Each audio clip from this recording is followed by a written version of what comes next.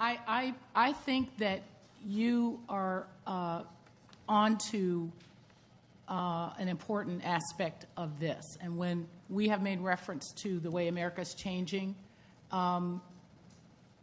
it's to even say it's niching, what you're describing, is not even accurate, because think back to, the days where every big city in America had a very vibrant and thriving community of ethnic newspapers, right? Mm-hmm. And that sort of waned for a while, but now it's back and it's growing.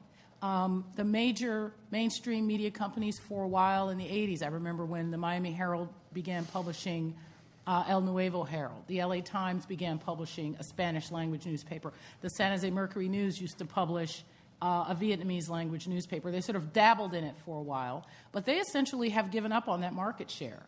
And these communities are growing. So you're absolutely right. That's like one of the only growth sectors in print media, especially. And it's not just Spanish language either. I mean, I'm from Northern California, and when I go back to San Francisco, there are an array of Asian language publications all around the Bay Area that didn't exist even 10 years ago.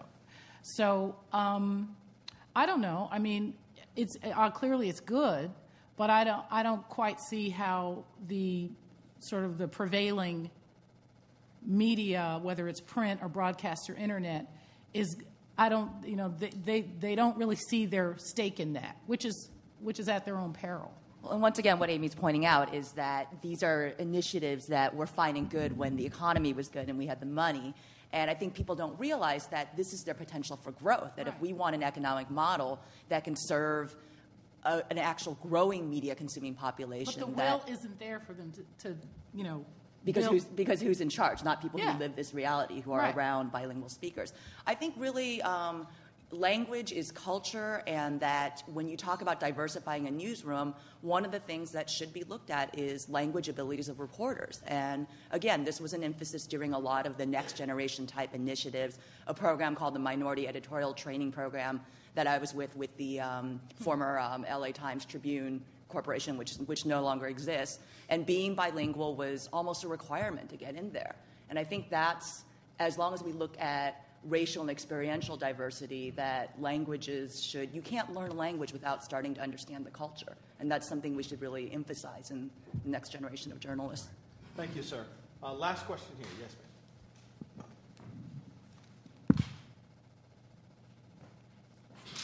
Good morning. My name is Elise Simmons. I'm a freelance writer, and this is kind of a two-part question that was inspired by something Mr. Torres and something Ms. Alexander said. Mr. Torres, you said a lot of the problems with how minorities are seen in the media is that we don't own the content. We don't own television stations. We're not producers in charge of what gets on air.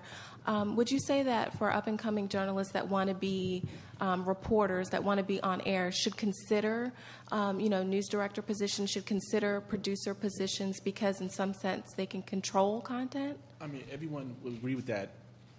Absolutely.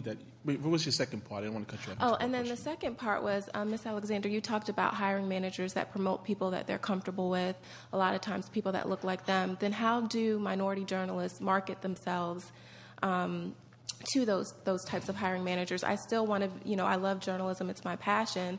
I don't care who I have to get along with as long as I get to write. How do you market yourself with people like that? Well, I'll, Clarence and everyone else should speak to who work in the newsroom, but absolutely, you should try, if that's your desire to work in journalism and to be in a management position, if that's what you want. Not everyone wants to be a manager now. Some people rather be a columnist and have a little more autonomy of what they can say than have to deal with news budgets and stuff like that. But if that's what you want to do because you're in a decision-making position, you should. I know journalism, the future of it looks like it's kind of depressing the discussion a bit.